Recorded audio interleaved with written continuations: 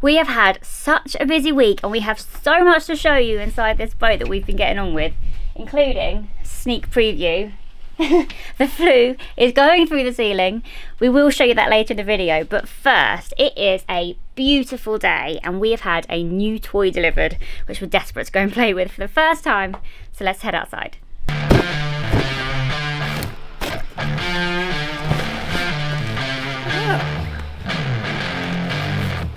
I can't believe how small that is. It's great. Hey, ready for an adventure? We've been wanting to try stand-up paddleboarding for so long. Every time we see any boarders go past the boat, it just looks so relaxing, a really lovely, mindful way to get out into nature, enjoy the canals, enjoy the countryside. And we've just been kindly gifted the brand new cruise light paddleboard by Bluefin. And this afternoon, we're going to give it a try. It's not something I've ever done before.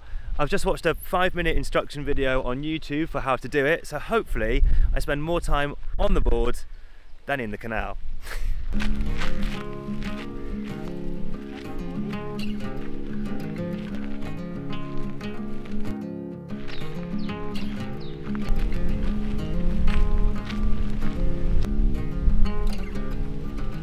I've wandered about 5 minutes down the canal just because I wanted to get away from all our boat neighbours in case I end up going in to drink, but it's just so beautiful up here as well.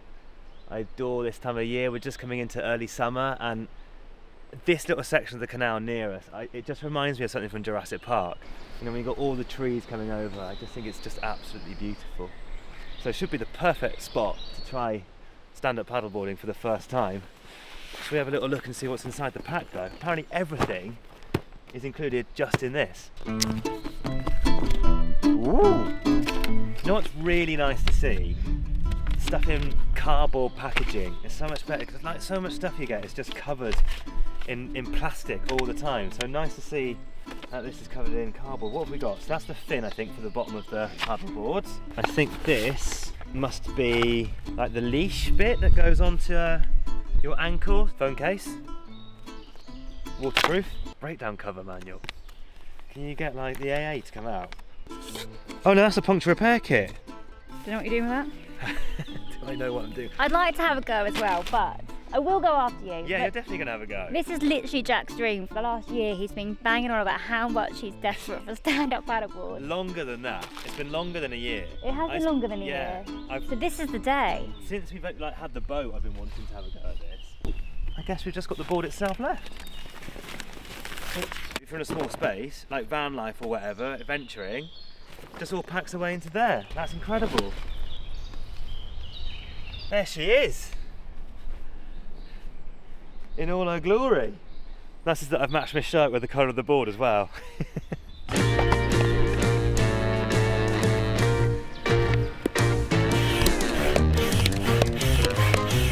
you know what we should do actually? We should set a little timer and just see how long it takes to pump it up. Ready? Go. Go.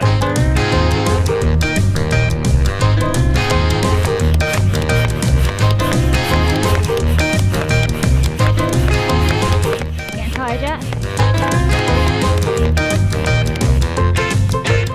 Oh, I'm gonna have a bit. What's that? 15 psi in 4 minutes and 2 seconds.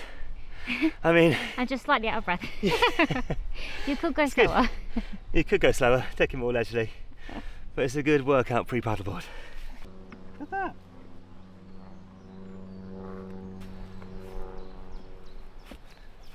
that. There's two things that are terrifying me about this. Not terrifying me, but you know, making me nervous. First, it's being able to stand up on it. And second, what happens if if a narrowboat comes along? What do? Just get to the side. Fall in the water and panic? Please no. I'm gonna go shoes off. We know we said we've done a lot in the boat, but what we still haven't done is the shower. So if Jack does fall in the canal, we have no shower to wash you off. Okay, right.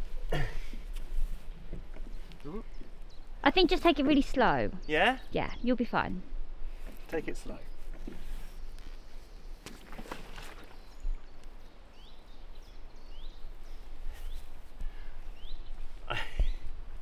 Do you want to get on, Tills? This is what my dream is, to be paddleboarding down the canal with Tilly, just like, oh God. Oh gosh, careful. Right. You got your pole? I haven't got my pole. It's just by Tilly. That's it. I'm going to kneel down at first. Yeah, get used to it first. Yeah.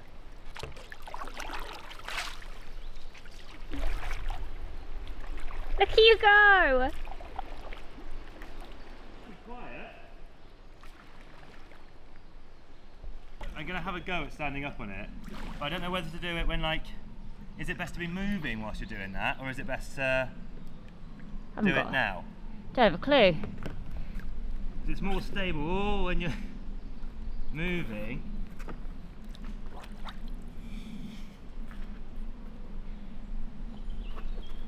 Ooh.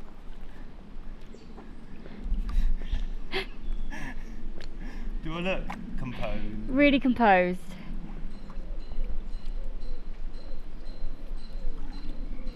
I'm up! Well done!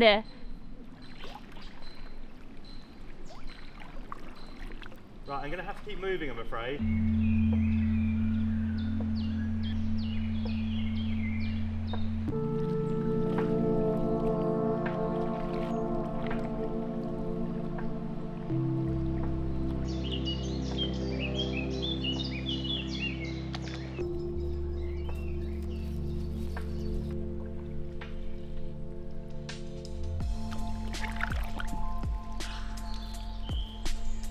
Just pulled in because there's a boat coming past, and this will be the moment where I fall in when there's people coming.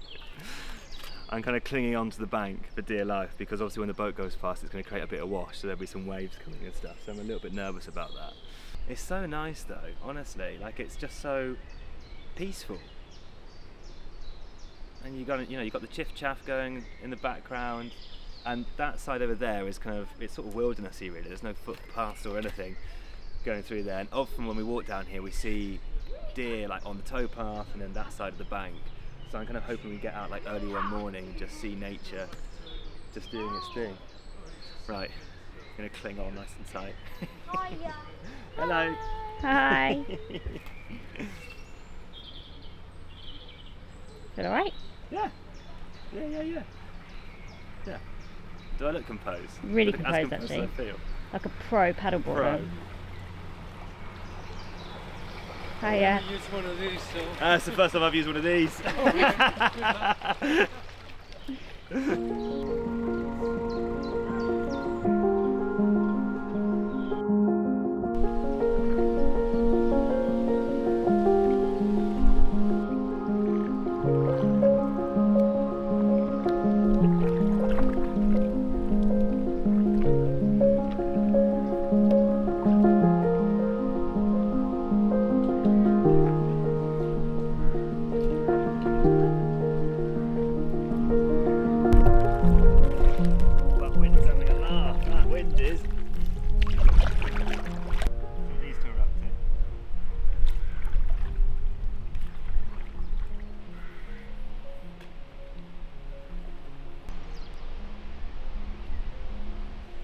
Not quite as composed going backwards, is it?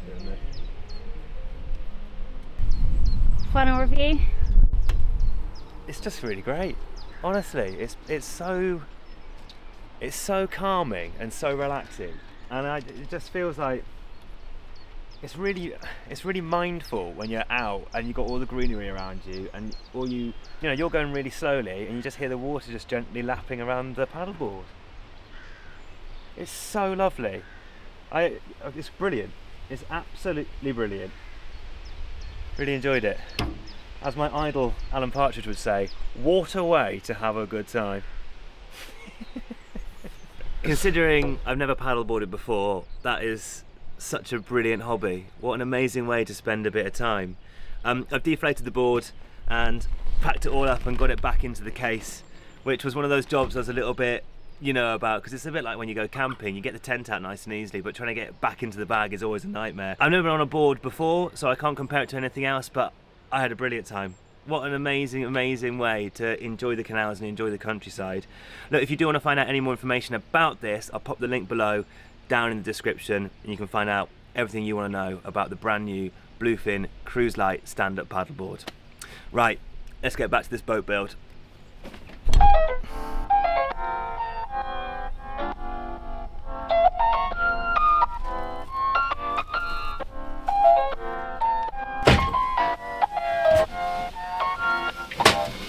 Right, I know it's going to sound like Groundhog Day, but this boat and our lives are once again in complete chaos. Just look at that, there is stuff everywhere. It's because I have started filling in the screw holes on the bottom half of the lining with the idea that sometime soon I might get a little bit of paint on there just so it starts to feel a little bit more like a home. And I think it'd be easy to get some paint on there before like all the plumbing and stuff goes onto that wall. So yeah, that's the reason why. But it does mean that like all the belongings, all of our furniture is now in the middle of the boat. I've had to bung Tilly back into the bedroom so that she's out of the way, which I think she's quite enjoying because she is basically just using it as an opportunity to have a really, really lazy day. But there is a lot to tell you about in here. It has changed. So let's have a little wander around and I'll show you what's been going on. We now have a fridge. Look at that, it's all wired in, it's all set up, which is just amazing. It feels like such a luxury to now have like a nice cold drink at the end of the day. It's 12 volt, we've gone for this really like retro sort of style from a brilliant company called Inlander, who basically convert fridges so that they will run on a 12 volt system. It's an ex-display model, so we got it for a really good price. And yeah, really, really happy with it. Honestly, it just feels like such a luxury to be able to put things like, you know, like your oat milk in it, your leftover food, and like a nice cold bevy at the end of a working day.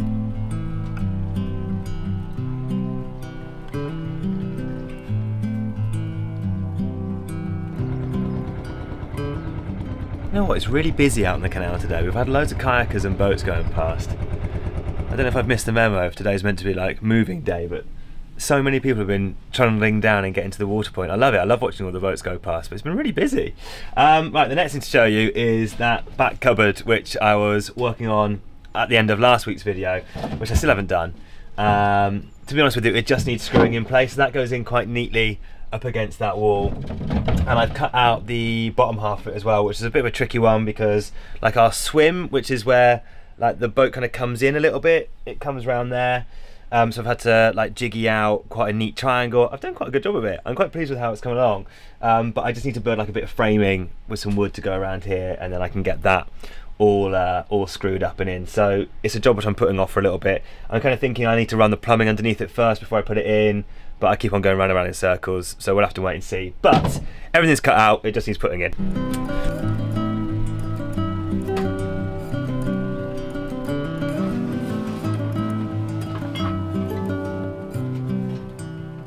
This is what I need to tell you about next. Look at it, it's in. Honestly, it was such a job to do this.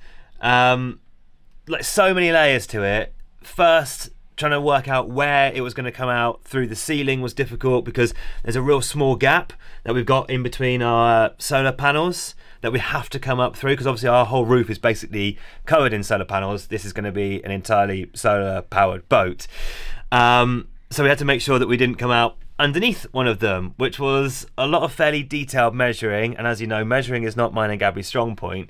So we had to do that, and then trying to get like the pilot hole to cut through the steel. My drill just wouldn't do it. It honestly, it took me about 40 minutes of constantly drilling upwards to try and get the pilot hole up and out. We could use that as a reference for how wide a circle that we had to do. And then my jigsaw wasn't meat enough to cut through the steel on the roof. I mean, what is it, like 4mm, 5mm steel? It just wouldn't go through it at all. I went through about 3 different jigsaw blades. It just couldn't do it. I don't know what it was. Like on our other boat, Flora, managed to do it absolutely fine, but this one wasn't having any of it. So we had to go and ask our boat neighbour, who has an angle grinder, to come and help us out. And like, this is what I love about boat life. It's such an incredible community, and people are always willing to help you out. So he came over and helped us, and like, it was just one of those moments where like he's really good looking, and he's there kneeling on our boat roof, angle grinder out, sparks flying everywhere, and I'm standing there with my little jigsaw just like, oh. But so kind of him for him to come and do that, because it's a massive, massive job. ticked off the list. We've got the flue coming through the ceiling. It looks great. I'm so happy. And yeah, that is just one of the best things about boat life. Like, people are willing to come and lend a hand, help out for even like a rubbish job like that, like having to cut a massive hole through a steel roof. It's just such a lovely community. The next big thing that I need to show you is in the bathroom. You may well have clocked it already by the fire, but there is now some piping on board. So this is a job which I thought would be a massive faff, but honestly wasn't too bad at all. We now have a water pump, which is this blue thing. I've connected the pipes up to the water tank, which went fairly seamlessly. I've got the stopcock all in, and I've managed to run the cold water pipe from the water tank down to a tap, and also I've got the hot water piping running, ready for when we get the chlorifier and the hot water tank all ready to go. I'm going to move out this position because it's quite uncomfortable. So, although the bath isn't quite yet up and running because it's still being used as our shed, it is quite exciting to actually have a tap that works on board, and it means we haven't got to keep going down to the water point down there to get water to come and do our dishes and all of those sort of jobs. And it does actually work. Hang on. Right, here we go.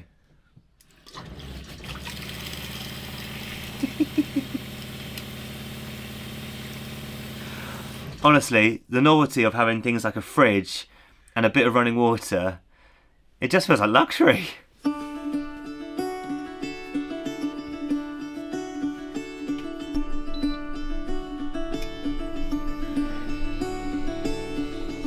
Sorry about the general state of the hob. In case you couldn't tell, Gabby's away for work at the moment, so I'm home alone, and she is much better at keeping on top of the washing up than I am. She is the tidy one. I put that pan of water to heat up so that I can have a towpath shower. Now, we still don't have a shower and bath and stuff running on the boat just yet. We've had some people who've been very kind to us. A lady called Sarah, who lives in the same village where our mooring is, who's kindly allowed us to use her shower, but we don't want to use it, you know, too much, so we start taking the mick.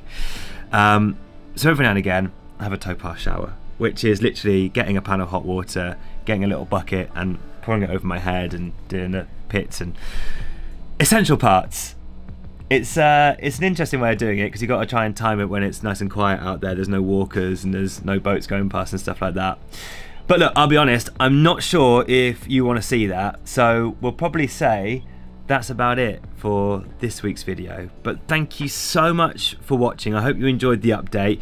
If you want to follow along for the journey of us turning this absolute chaos into our very own floating home, then click subscribe and tap the little bell icon next to it, and then you'll get a notification for every time we upload a new video. We are trying to get a bit better at uploading to a schedule, so it should be out next Sunday around 5 or 6 p.m. UK time.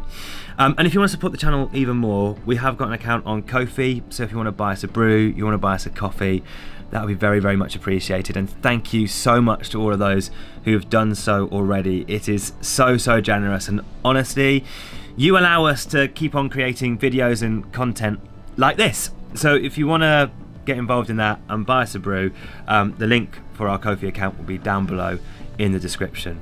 But yeah, thank you so much for watching, and we'll see you next week for another update. I'm so bad at doing that. Hang on. Bye.